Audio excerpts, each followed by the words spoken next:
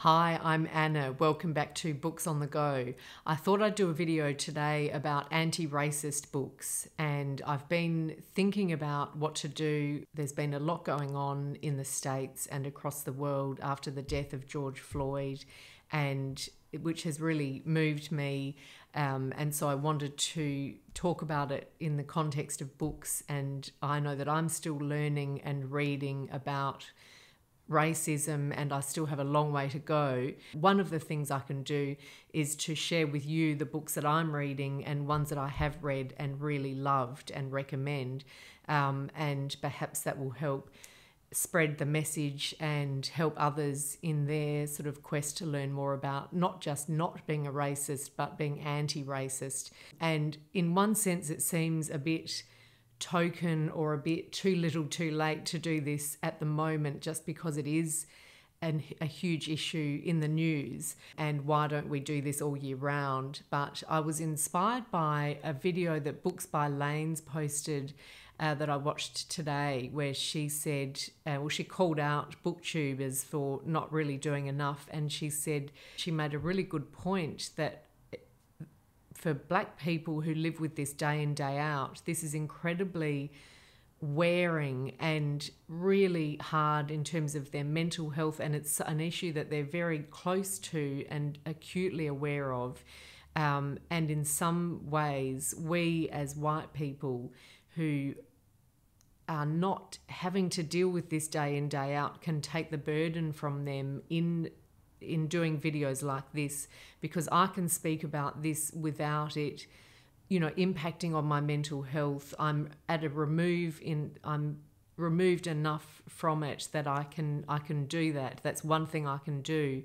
And I thought that was a really good point that she made, that it's not just about joining in the conversation, but actually relieving people from that burden that they have to bear all the time. And of course, it's been spoken about in some of the posts and things that I've seen on social media, that it really isn't up to Black people to educate us about racism. That's our job to do. So that's hence I thought I would make this video, and I've got some non-fiction books and some fiction books. As always, I'd welcome your recommendations as well. I've been screenshotting lots of stacks and lots of lists of books, and there are a couple that I went to buy today and couldn't find. So there are still more that I haven't got here that I want to get to, but just dealing with the ones that I could get. Why I'm no longer talking to white people about race. I've read this, I loved it. Amanda and I did it on the podcast, I think it was last year. So this is by Reni Eddo-Lodge.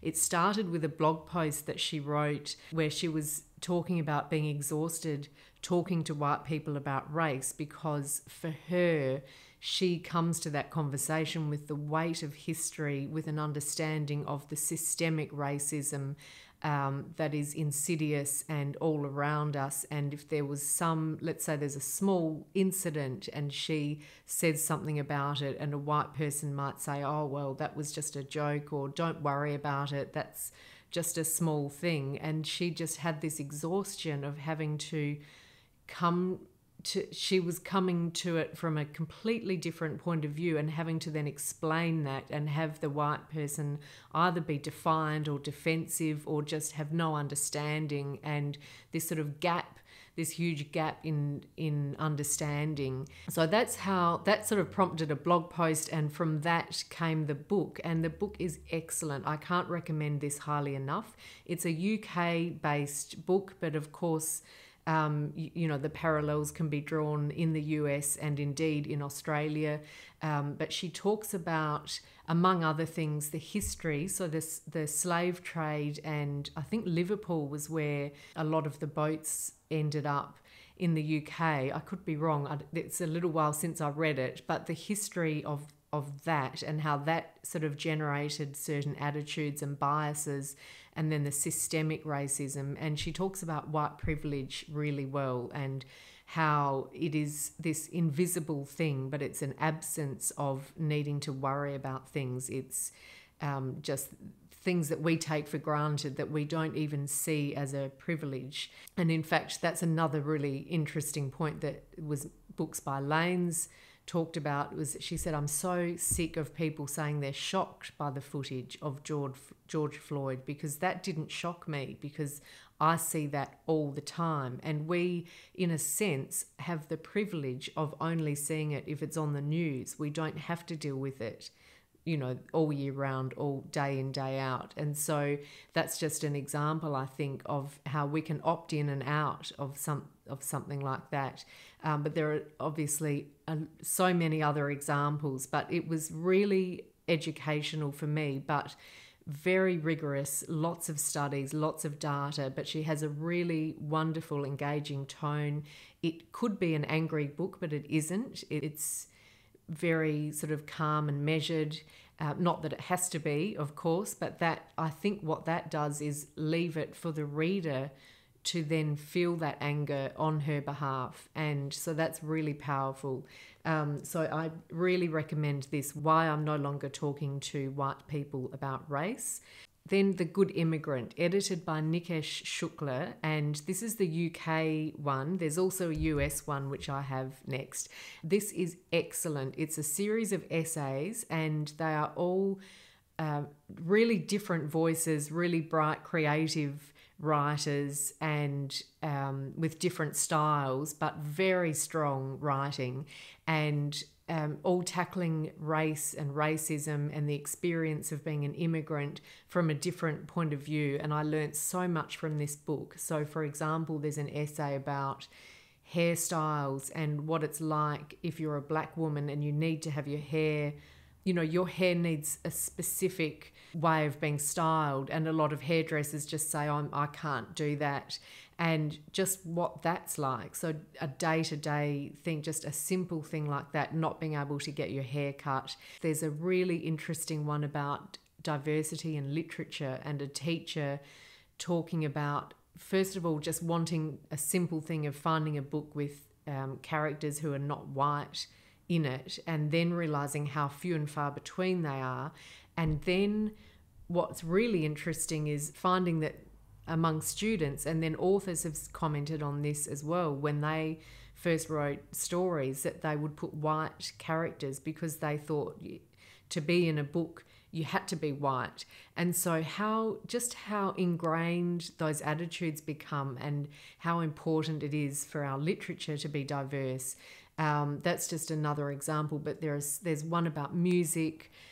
They're really, really interesting, engaging essays, and each one of them made me think and really have to rethink things that I hadn't considered, I hadn't thought about or hadn't known about. And so very educational, but really great, energetic prose. So that's The Good Immigrant. And then there is The Good Immigrant USA, which is also excellent, and they're both good. It's not as if you read one, you don't need to read the other, because the essays are so strong. And this has, for example, Alexander Chi, it has Teju Cole, Chigozie Obioma, Jade Chang, and who else? They're all fabulous. And so The Good Immigrant USA, very good. Again, a really bracing read.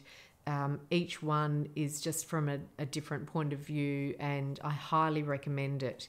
Then one that I bought today, so I haven't read this, but I've seen it recommended, which is Hood Feminism. And so this is the notes from the women white feminists forgot. And I think that's going to be a really good wake-up call as well. It's by Mickey Kendall, and there are some good quotes about it. Fatima Bhutto says, the feminist intervention we have all been waiting for. Samantha Irby says, this book is an act of fierce love and advocacy and is urgently necessary. So I'm looking forward to that, to look at it from a feminist perspective, but to sort of move beyond white feminism. And there's also, I think from memory, Reni Eddo-Lodge talks about feminism as well, and racism within feminism in her book as well.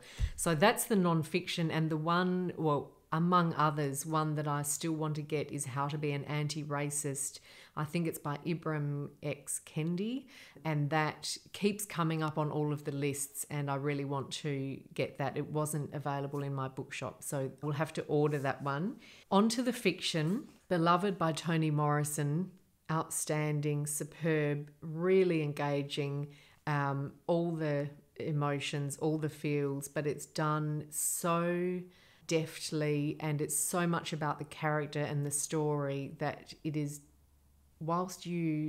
it's not so much about learning about slavery and the impact and the aftermath of slavery, but so much as walking in someone else's shoes. So it's that real empathy experience of living with this character and getting more of an understanding of what it would be like as a slave or as someone who has escaped from slavery. So I can't recommend this highly enough. I'm sure that you have already heard of it, if not read it. But suffice to say, I came late to Toni Morrison. I think I only read this about 2 years ago, and I didn't know what to expect. I thought it could be daunting, but it is just so... It's just a perfect book. So it's about Seth, who has left the farm where she was living as a slave for many years, and she's moved to Ohio, but she's still not free, in the sense that her house is haunted by the ghosts of the past. And I don't deal with ghosts, by the way, so I chose to view that as sort of metaphor, but you can read it either way. It's so deftly done that you could read it as really being ghosts, or you could read it as more of a metaphor or more symbolic. So it's just masterfully written in that sense. And then her baby died unnamed, and so that's the tombstone with the single word beloved. And so that's the heartbreaking sort of center of the story. But she takes you there without overdoing the sentimentality, but in a way that is has so much impact by the time you sort of get towards the end of the book. So you'll need the tissues for this one, but it is so worth it. Now, another one that doesn't really need any introduction or indeed recommendation, because I'm sure you've read it, but The Underground Railroad by Colson, Whitehead, just outstanding again. It won the National Book Award for this and the Pulitzer Prize. So it centres on Cora, who escapes from a cotton plantation in Georgia and travels north along the Underground Railroad. And that was the name given to networks of people who would help slaves escape. And Colson Whitehead has taken it a step further and invented an actual underground railroad for the purposes of telling the story. And she pops up in different states, and when she is staying in each state, you see what's happening in that state and what's happening to black people. And it's some of those images have stayed with me, and I think I read this in about 2016, and it's sort of unforgettable. So it's one way, without reading non-fiction, it is one way to learn a lot about the history of slavery in the States and, different elements of it, not just the worst elements, but the actions of people who tried to help, just in a way that is so alive and so engaging, because you're really following Cora and seeing what will happen to her, that it's sometimes that's more accessible or sticks with you even more than reading a proper non-fiction book about it. Obviously it's good to do both, but this is a really readable and memorable book. That's The Underground Railroad, and I still haven't read The Nickel Boys, which I must do, which also just won the Pulitzer Prize. So next is Walter Mosley, Devil in a Blue Dress, and this is a crime novel. And I think it's a series, and I've only still read this one, so I've got more to look forward to. But the character is Easy Rawlins. He's a war veteran, a black man, a war veteran, and he comes back to LA, and he's sort of looking for how to earn some money. And someone offers to pay him if he'll go and find a woman called Miss Monet, and that's his job. And of course, it becomes his has to solve a crime. And I've forgotten, I read it a while ago now, but it was so good, really strong, really gripping, very pacey, and it does just turn the tables on what is often the case in a crime novel with a police officer or a protagonist who's becomes a detective, where they are often white, and to look at that world from a black person's point of view, which is not overdone in the sense that's not really the focus. It's the crime, the mystery is the focus of the story, but it does just get you to think differently in a way that I think is really important for all of us. It just, again, gives you that experience of stepping into someone else's shoes and seeing what that world was like. And bearing in mind it's set in the 50s, or no, the summer of 1948. So that is Devil in a Blue Dress by Walter Mosley. And as I said, I think there are lots and lots of other books by him that you can check out. But yeah, excellent, strong writing. Then I have talked about this book so much, but I just might as well do it again. Too Much Lip by Melissa Lucashenko, because in Australia we have equally, if not worse, issues with racism, and Aboriginal deaths in custody is a huge issue here as well. And so we need to be reading a lot more Indigenous voices in Australia. And Too Much Lip by Melissa Lucashenko, just a brilliant read, and it is so full of life and colour and humour and reality. It is that you can't put it down. You keep wanting to get back to it. It's a real page turner. It whips along. So it's based on Kerry. So Kerry has avoided her hometown and prison. That's been how she's getting along in life, just avoiding going home and trying to stay out of prison. But she has to go back. When she gets home, there's a land rights issue that her family's dealing with that she gets it drawn into. There's a man who comes onto the scene. There's a lot of dysfunction within her family. There's alcohol, there's violence, and so on. Sometimes it seems exaggerated, or, it's a very over-the-top feeling of the book, but Melissa Lucashenko has said all the issues that she has raised are things that her family or her extended family have experienced. And so it is very real. It gives you an insight into what's happening in towns across Australia, amongst Aboriginal communities and their struggles. And so that is all in this book, but it's also just a great yarn, a great story. So I really recommend it. It's Too Much Lip. It won the Miles Franklin Award last year, and deservedly so. So yes, add that to your list if it's available where you are. I really urge you to check that out. Then two that I've bought today that I haven't read and I'm looking forward to reading. One is Bluebird by Attica Locke.